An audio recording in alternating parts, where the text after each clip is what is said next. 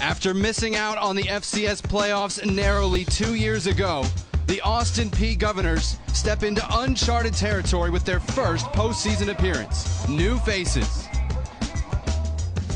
Furman has done this playoff thing before. They sweated out being a bubble team and find themselves making yet another appearance, this time on the road. New faces and old hands as the FCS playoffs come to Tennessee. Kickoff is next on ESPN3.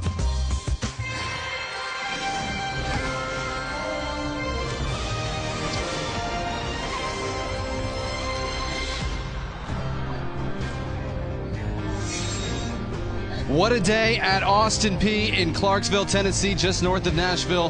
First postseason appearance ever. And what a turnaround it is for the Governors, hosting Furman this afternoon in the opening round of the FCS playoffs.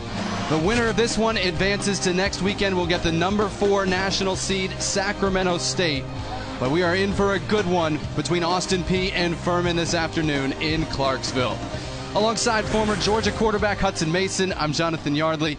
Austin Peay, what a story. 1-47 over a 5-year period. They broke a 29-game losing streak out here just 2 years ago. Now they're Ohio Valley Conference champions, Hutson, and they're opening the playoffs at home. What a moment. Yeah, and they bring in the #1 scoring offense and defense in their division, but they have yet to see the triple option attack all season long like they'll see today from the Furman Paladins. For Furman, we've been wondering who's going to lead that option attack, and there's 2 options, and it turns out we're going to expect to see both Hutson and Darren Granger. You're a quarterback, Hutson. Yeah. 2-quarterback system? Yeah, traditionally not a big fan. When you got 2 quarterbacks, I usually think you don't have 1 quarterback, but what makes this unique is that Hamp is a little bit more of the thrower, Darren a little bit more of the runner. He can kill you with his legs in the run game. So I think the challenge today for Furman offensively is how do you use those guys interchangeably without being too predictable?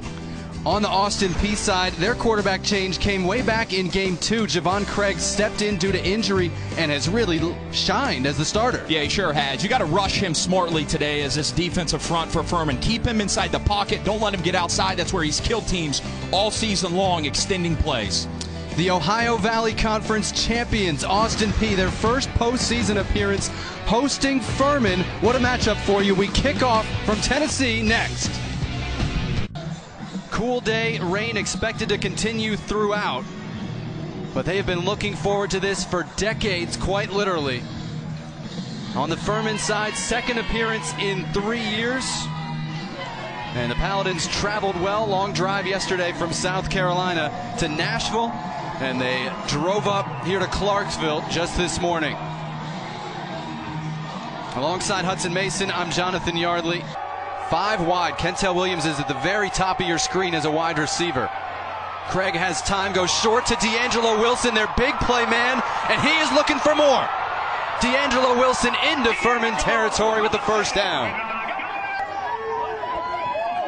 On second down, Craig steps forward, looking to run, runs behind Prince Mamadou, gets a block, gets a first down, finally dragged down at the 16.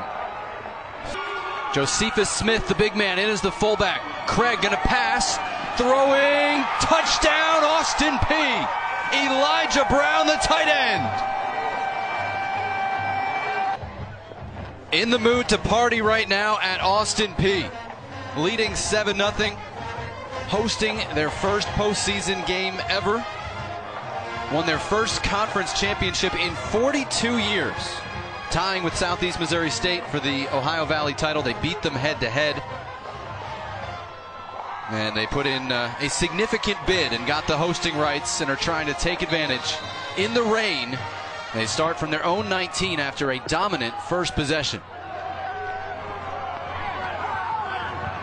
Javon Craig off play action, connects with Benico Harley for a first down. The Hutson, his first sequence under center. Back to throw, gets a rush, but plenty of room for Thomas Gordon, who hauls it in. The 1st and 15, they go back to the flex bone. Sisson keeps and finds Devin Wynn with room to run. Dives forward inside the 15, and Furman is on the move. So here's a key kind of inside the game is not only third down conversion, where Furman's 0 for 2 today, but traditionally really good, but is really red zone. Furman comes in 8th in the FCS, converting 91% of their red zone attempts. Sisson going to keep looking for the corner, doesn't have it. Blown up in the backfield. Erskine Francis with the tackle.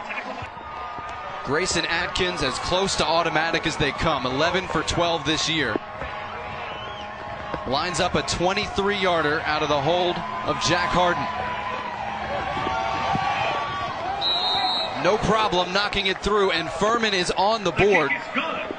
And unfortunately, we're going to have to wait and see how this all comes out, because lightning has struck within the 8-mile radius around the stadium, so the team's off the field, and we're going to have to wait at least 30 minutes before we resume this one.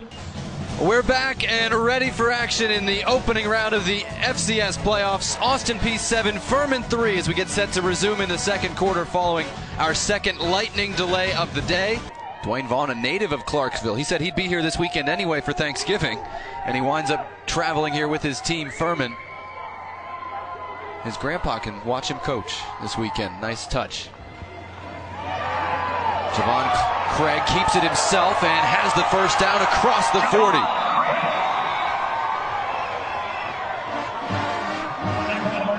Hadn't made a third down conversion all game. They pick up a couple here on this drive. Sisson to throw, has numbers downfield, and wide open is Ryan Miller. Into Austin Peay territory, and Furman is on the move. And the holder, Jack Harden, is going to line him up from 59 yards away. Cordell Jackson is deep to return it if it stays on the field of play for Austin Peay, so watch out.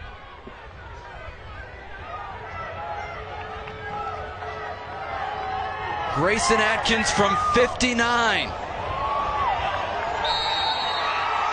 Wide of the mark. It had the distance, but he pulled it left. A rare miss from 59. What a leg. But it's an empty trip down the field for Furman. He would have made that from 62. So intriguing as a storyline because Austin Peay as a program hits such depths, right? 1-47 from 2013 into the 2017 season.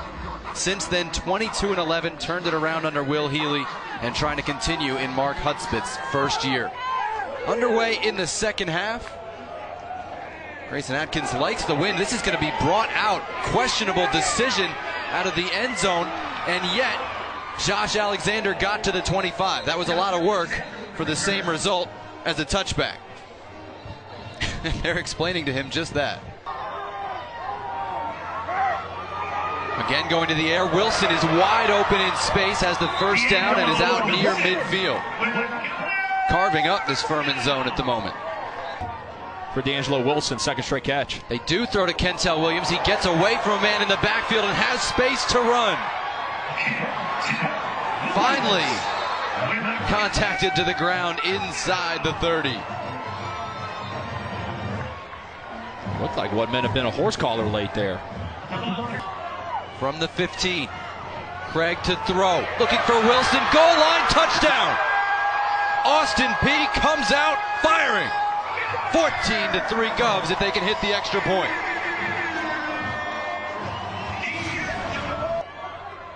Three running backs in that flex bone look for Furman. Reverse option, pitch goes to Wynn, he's hit immediately and dropped. Taylor in the backfield.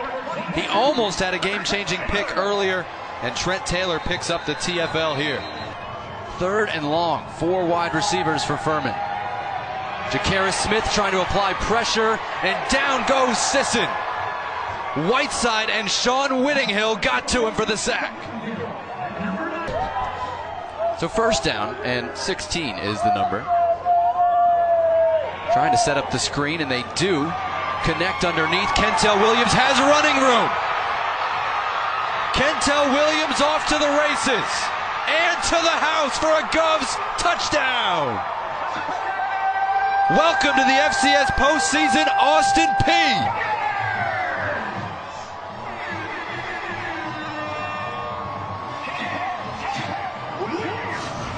Austin Peay making its first trip to the postseason and making it a memorable one. Kentel Williams with the touchdown dash, but what caught our eye was what was behind Kentel Williams. How about Governor Peay? Look at the athleticism from the Governor Peay. I mean, what is that, a 4-star recruit out of Clarksville, Tennessee, running down the sideline right there? He's a little early on the celebration, though. You're supposed to wait till the end zone. I mean, that guy, Governor Peay, has been through the ringer. Oh, yes. That was the mascot when they went through a 29-game losing streak from 2013 to 2016. So I understand why he's the first one to run down the sideline when you got an 18-point lead.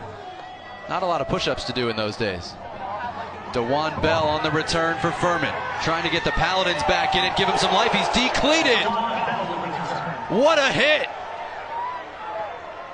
I'm just impressed DeJuan Bell held onto the football.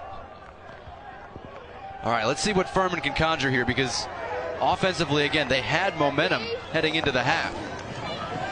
Short side option, Sisson with the fake, and then he takes a hit.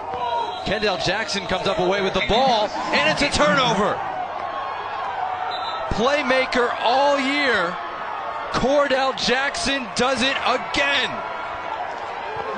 This is a guy with 3 defensive touchdowns, and he just swipes it away from Sisson. He's not a guy that just plays the pass. He's so active and so physical in the run. Can they go for the kill here? Craig with a shovel pass to Prince Mamadou. We barely called his name today, but he's into the clear. And inside the 5, Austin Peay is rolling.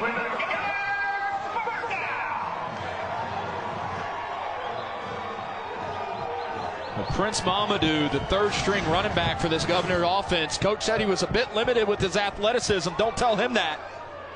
Javon Craig steps up in the pocket. Just a nice little shuffle pass, get it down to his back. And Prince Mamadou takes it in.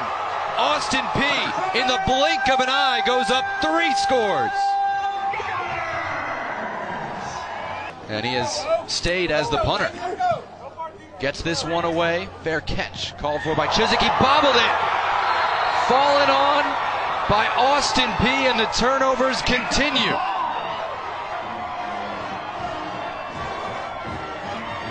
There's a lot to prepare for as well going up against the Governors. Willis missed the big hit. Kentel Williams driving forward and finding the end zone. Nope, they'll call him down just shy of it.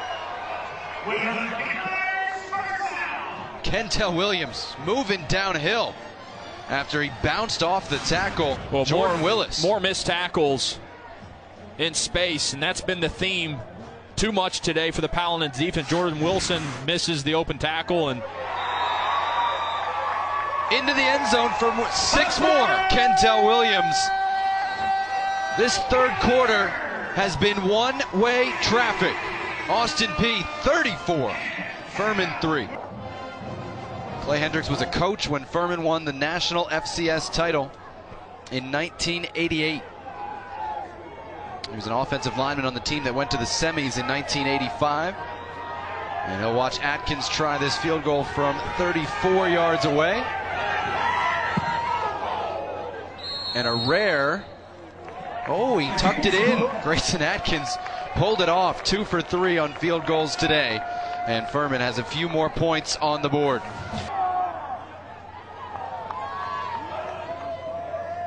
Harley at quarterback once again. Takes off running. Beats one man. Benico Harley finds 6.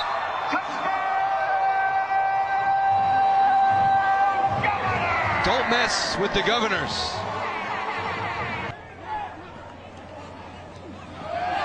Sisson off play action, wants to go deep. Now he's found room to throw, and Erskine Francis says no. They'll give him the interception. 3rd turnover of the day.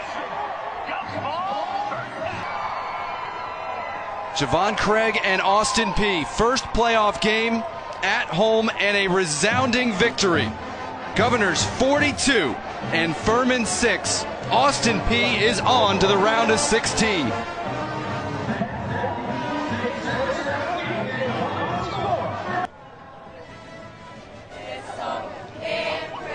What a day in Clarksville, Tennessee. 42-6, the win for Austin Peay. For our entire crew braving the elements today, for my partner Hutson Mason, I'm Jonathan Yardley in Clarksville, Tennessee. A reminder, all games airing on the ESPN Network, streaming live, and are archived in the ESPN app. This has been a presentation of ESPN. Austin Peay 42, Furman 6. They started from the bottom, now they're here. Austin Peay gets its first playoff win.